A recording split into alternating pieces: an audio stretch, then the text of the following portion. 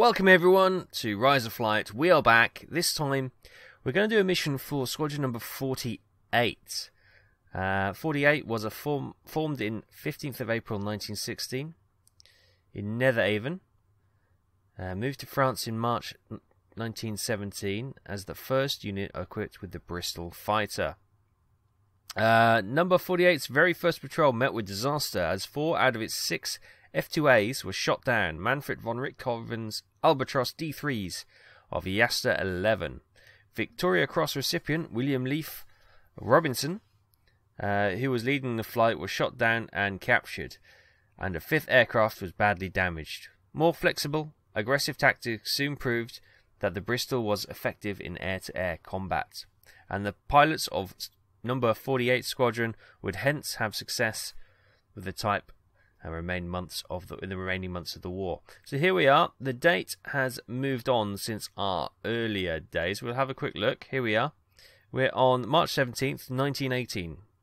So much later than we have been with the previous missions.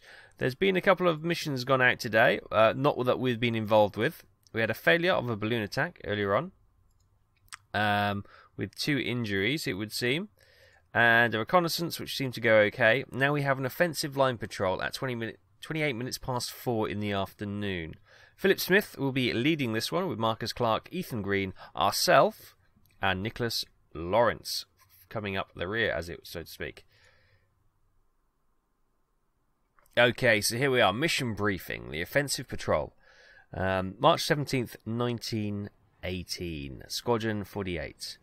Good visibility, mainly sunny with scattered cloud. Wind at ground level, northwest, 3 meters per second. Engage and destroy any enemy aircraft or observation balloons that you encounter in your patrol route. Takeoff 1628. Right, let's get this over with. So we'll head to the hangar and we'll have a look at the aircraft that we'll be flying. Here it is. It's quite a beauty. The Bristol F.2B F3. Look at this baby, isn't she? She's quite a nice looking aircraft actually. We've got different paint schemes. Squadron 48. We've got the twin white stripes. We'll go with that. And see the rear wing is slightly lower than the actual chassis of the main body of the aircraft. You can see the discoloration on the actual exhaust pipe there. She's quite a beautiful aircraft actually. Let's see what goodies we can have. We can have oldest refractor type sight, okay. Fuel gauge, we better have one of those. And a cockpit light, nice. Oh, we have some difference in guns. So, we've got what looks to be 2 twin Lewis guns on the rear. What's this then? We've got twin overwing. Oh, hang on. 2 overwing mounted Lewis gun machine guns. Additional Lewis machine guns with adjustable vertical angle. And we can have a single... holy mackerel, look at that. We've got 4 Lewis guns on our aircraft. Hang on, does this have... We've got bombs as well. Does this have... I know it's got these 2 overwings. Does it have a normal forward-firing gun? I'm guessing it must have. That's pretty sweet. And we can have a single Lewis on the rear. No, we'll have twin on the rear. This might be a bit heavy, but we're going to give it a go. We've got the green scarf, yeah, green streamer, which we can't select yet. Design of the Bristol started in March 1916 as an intended replacement for the BE-2 seater series.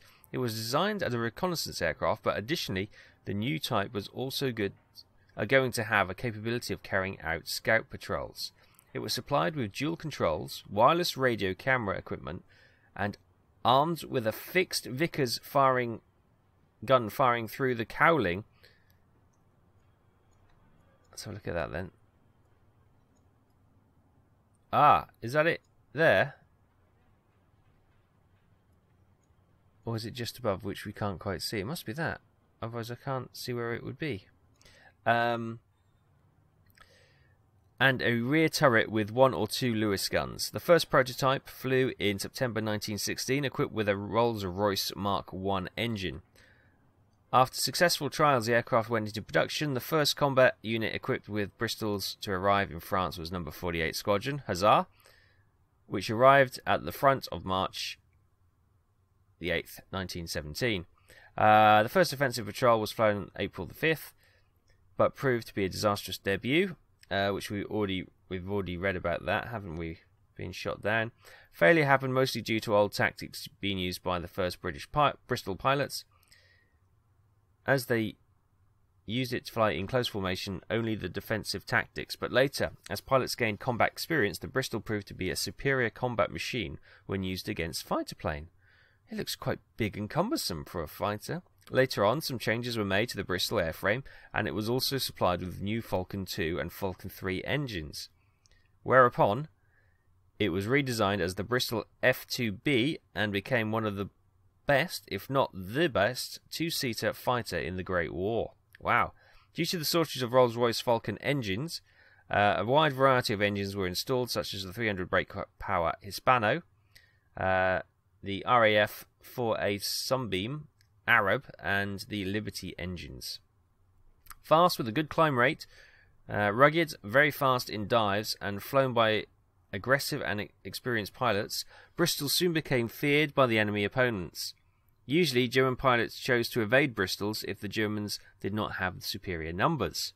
The most successful Bristol ace, who flew F-2Bs as a pilot, Andrew Edward McKeever, from number 11 Squadron, scored an impressive 31 kills flying Bristols. However, his record was overshadowed by that of the highest scoring observer ace of the war, Charles George Gass, I think that is, who scored 39 kills while flying a Bristol as a Bristol gunner. Bloody hell. Bloody hell. While excelling as a fighter, the Bristol also capable of being a good ground attack aircraft and could carry 450 pounds of bombs on external racks. Some of the Bristols were also equipped with negative lens bomb sights. Being a very successful aircraft, Bristol fighters were used by the RAF squadrons throughout the 1920s. A total of 3,101 Bristol fighters were produced up until the end of 1918. So engine, we got 1 times V-type 12-cylinder Rolls-Royce Falcon 2 and 3. Power, horsepower, Falcon 2 is 255 at 2,000 RPM, and the Falcon 3 is 285 at 2,200 RPM. And you got the dimensions, weights, and all that kind of jazz there. So 1,000 meter climb is 3 minutes 26 without bomb loads. 33 minutes to get up to 5,000 feet. 5,000 meters, I beg your pardon. There's quite a difference. Wow, this is quite a able machine. I'm just wondering.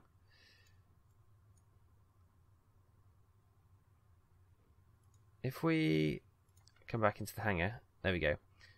Can we drop the bombs? I don't think we necessarily need the bombs, do we? Because we're on a ammo paint scheme. How do we?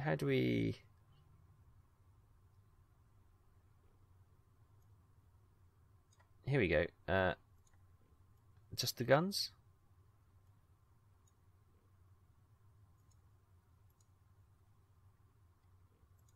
There we go. Maybe we can carry two small. Oh, two. I say two small. Two bombs, and we can drop them should we need to get into a dogfight. Yes, right.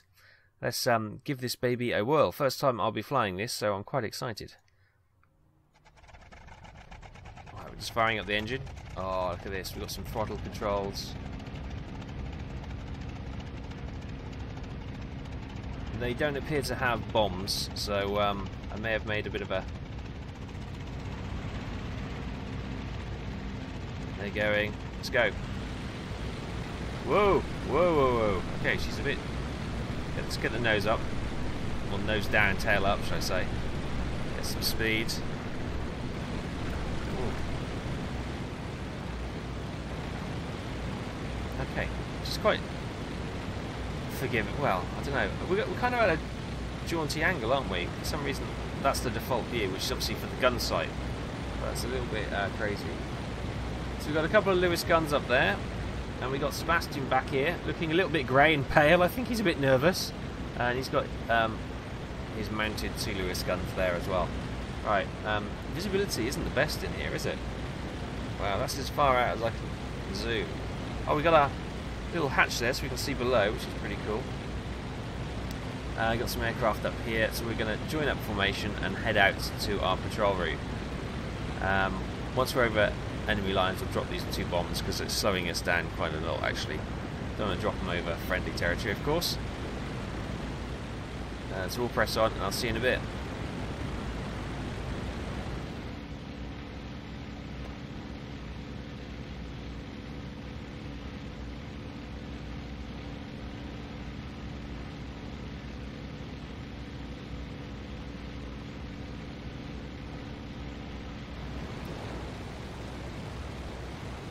Okay, Sebastian still isn't feeling any better about this, but at least he's got a little bit more colour in his cheeks, so it's not too bad.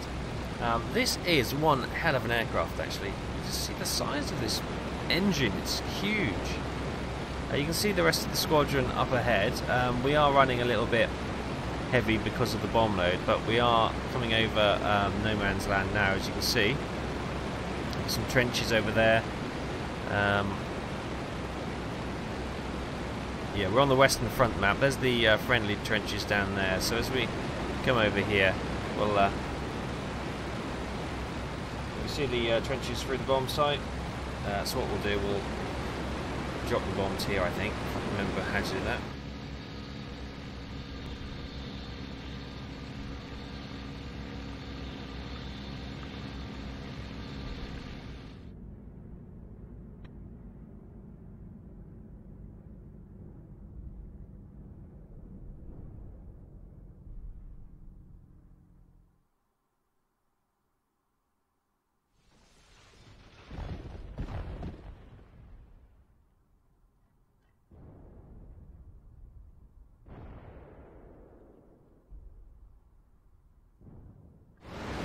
Okay, bomb's gone. That should be lighten the load a lot.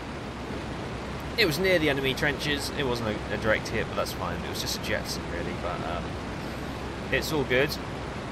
Hopefully we can now start gaining on our squad mates. Should give us the opportunity to get back into formation and have the defensive formation of their guns as well as ours. But so far, nothing much happening. There you go. You can see we're coming into a closer formation with these guys straight away, which is good news.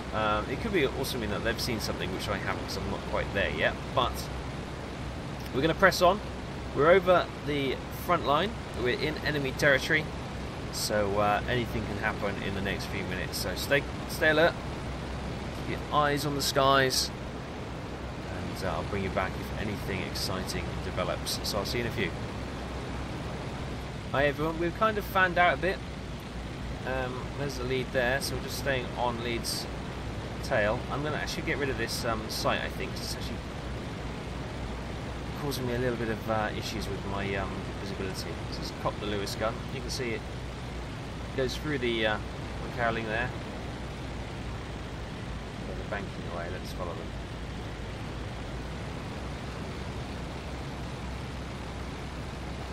Oh, I thought I had a target then, it's just a bit of grub on the screen. Oh, I still need to buy those screen wipes, most definitely, causing all sorts of heart palpitations. Always need to keep your screen nice and clear. Sebastian's enjoying the ride. Look, he's chilled out a little bit.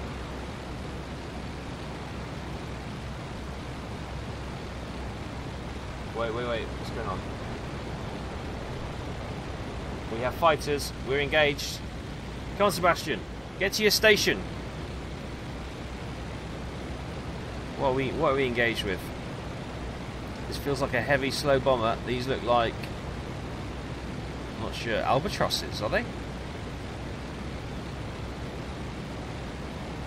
Let's try and get involved. It's a friendly. Sebastian, come on. To your station, man.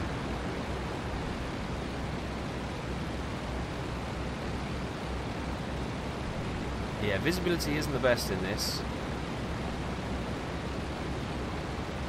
I'm stalking one of my own boys. That's not very good.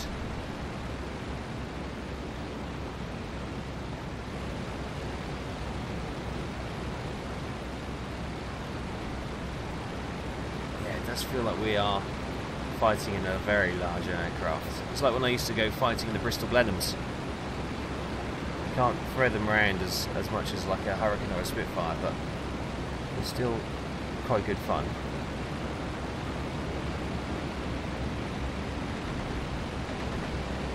Come on, let's bring our guns to bear. Stay over there. Ah, Sebastian's woken up. Huzzah.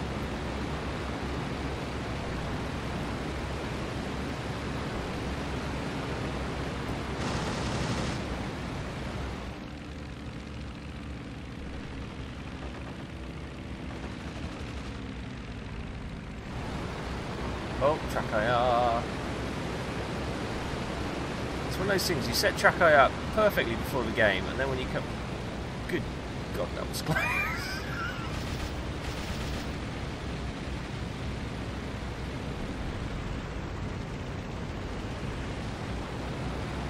Oh God, it's the gun coming across. I wonder what the hell that was then. That scared the living daylights out of me. Oh, there he is.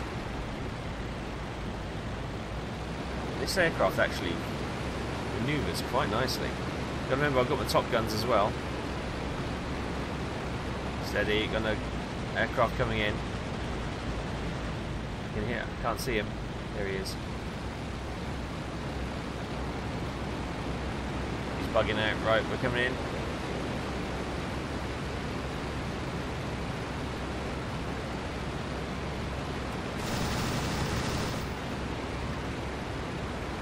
Yes! Yes! Yeah! Nice!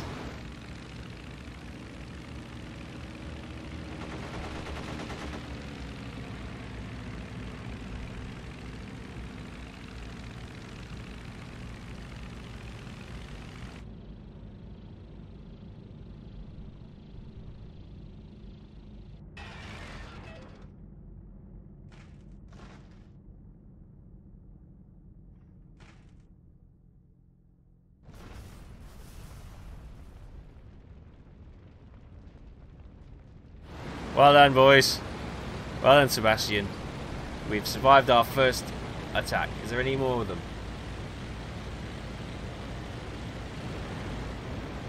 Something behind us, come. Oh, this aircraft is quite a beauty, actually. She's rugged. She's a bit of a handful. She's not a quick steer, but she is quite a stable aircraft for sure. What have we got coming in over there? They don't look like friendlies. Sebastian, on your toes. On your toes, Sebastian. That's it. That's it. We need to get up there. Oh, hello. Somebody wants to come and play. Get him, Seb.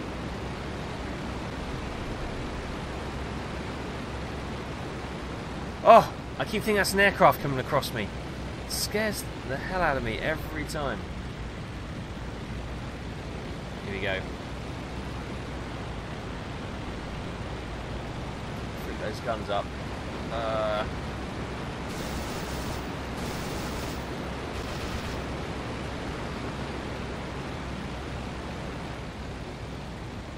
We are an absolute...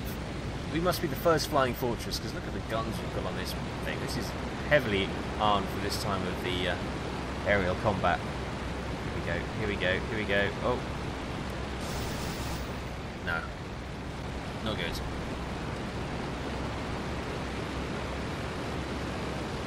More aircraft.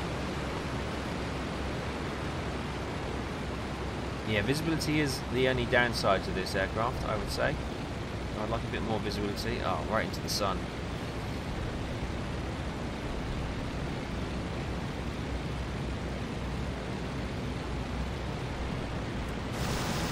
No.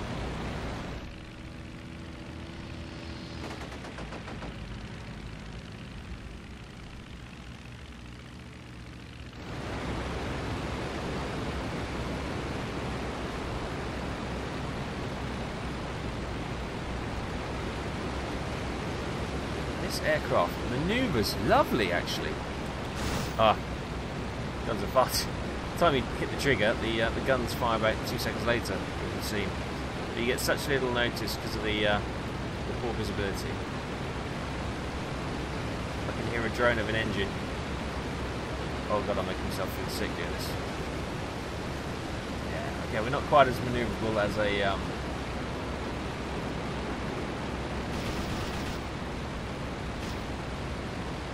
Oh, there he is. Couldn't see that because that bloody gun sight. Track IR's not giving me the full manoeuvrement on my head anymore for some reason.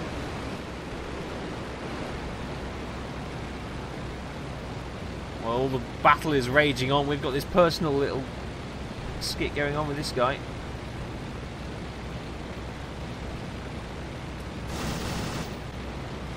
Oh! Oh! Sniper shot!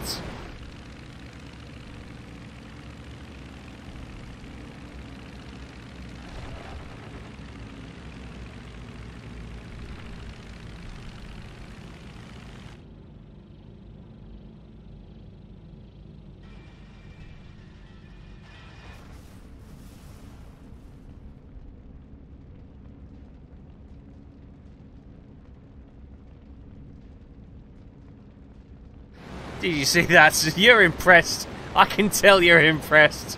Oh, yes. Okay, fine. Next one. He's sulking now because I got him when he didn't. Alright, let's get these guns and head it back up high. See if we can get these guys. You, okay, he's sulking. That's fine. They look like friendlies with some flak. It's a barrage balloon or a observation balloon. I think we may have got away from them. If that was the only engagement, that has been quite a successful engagement.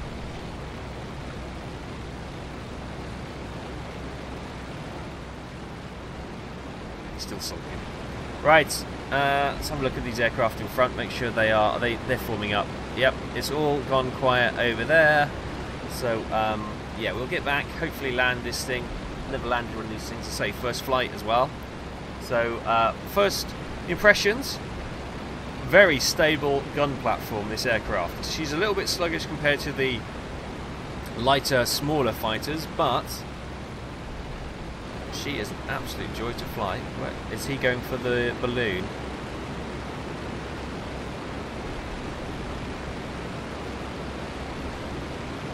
Looks like he went for the balloon but didn't get there. Right, we're going to press on and hopefully get back for some tea and medals. This is flat behind us, I thought that may be an aircraft. And I'll see you if anything exciting happens. It's a balloon. Okay, we're going to reform up and I'll see you in a bit.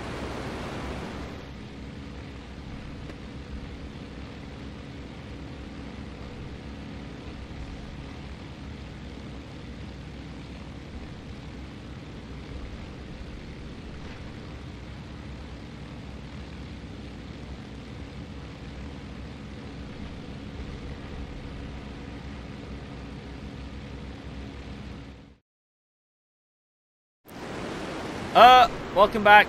We've had a bit of a problem. Yeah, we got hit by flak. Oh dear.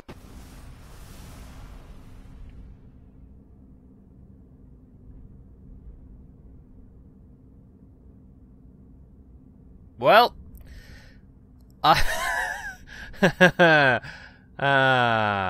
well, that would have been a fantastic mission, but unfortunately, the career of Taff in our Bristol ends prematurely. After a good start, we're taken out by some German flak as our pieces of our wing flutter down behind us. So there we are. 2 kills. But we were killed in the process. Honestly, the old ACAC got us. Not good. But that's what happens, you know. You can't always take for granted that you're going to get home once the action stops. We were just rejoining formation. I just, you know, let the autopilot take over to fly in formation so I can concentrate on video stuff and boom, next thing you know it, we're down. And I'm desperately trying to get the record going again. These things happen. We may well come back to the Bristol because that was quite a pleasant aircraft to fly. And I still haven't got the chance to land one yet. So we may have another go at the Bristol. Maybe 48 Squadron again. We may have another retry of this one. That's been the Bristol. First impressions have been very positive. And I may very well give it a go once more. If we do, well, we are going to be doing a career, and I'm just playing around with some aircraft. I've done the Eindecker, I've done the Bristol. I'm going to fly a couple of other aircraft, see which ones I want to do a career on, and it may well be the Bristol that we will take up. Obviously, I have got the Eindecker series, which you have 3 or 4 videos in. I might do a few more of those because that's quite an interesting aircraft to fly at the same time. So maybe we'll have 2 series going, and we'll have a Bristol series and a 9-decker series, and we'll run them, vice versa, so you get 2 different sides of the story, as it were. Obviously slightly different periods in the war, but you get the idea. So we're going to leave it there, guys. Thanks for watching. Sorry it wasn't the ending that we all hoped for, but war's hell. War is hell. And it was just a little exploratory mission with the Bristol to see how she flies, and I'm impressed. So we'll see more of her, no doubt. So thanks for watching. Hope you enjoyed this. Hit that thumbs up if you have. Let's see if we can get 100 likes on this video. That would really help boost the channel and the video. And if you haven't already, consider hitting that subscribe button and getting all the latest video feeds into your YouTube feed if you hit the bell. So I will see you next time.